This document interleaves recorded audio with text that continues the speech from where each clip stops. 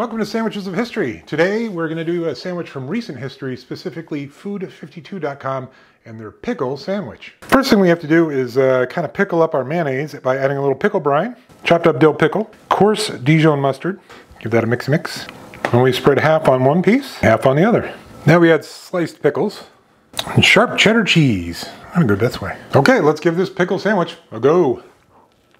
It's good. I mean, I'm not 100% sure this is more pickly than a regular pickle and cheese sandwich, but it tastes good. I do want to plus it up with one thing. Say it with me. The grilled cheese treatment. Oh yeah. Okay, let's give this pickle sandwich plussed up with a grilled cheese treatment a go. Nice, toasty, crunchy exterior. Cheese is all melty. Pickles are all melting. Everything's coming together. Okay, so the original pickle sandwich, it was pretty good. I mean, it didn't overwhelm me with pickle. I thought it was going to be a lot more pickly, but it was pretty good with the whole grain Dijon mustard, pickle brine, mayonnaise. I'm going to give that a 6.5, I think.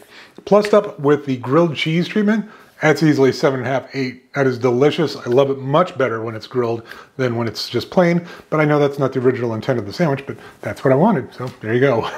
All right, I'm going to finish that, and I would make the plussed up version again any day of the week. All right, see you tomorrow.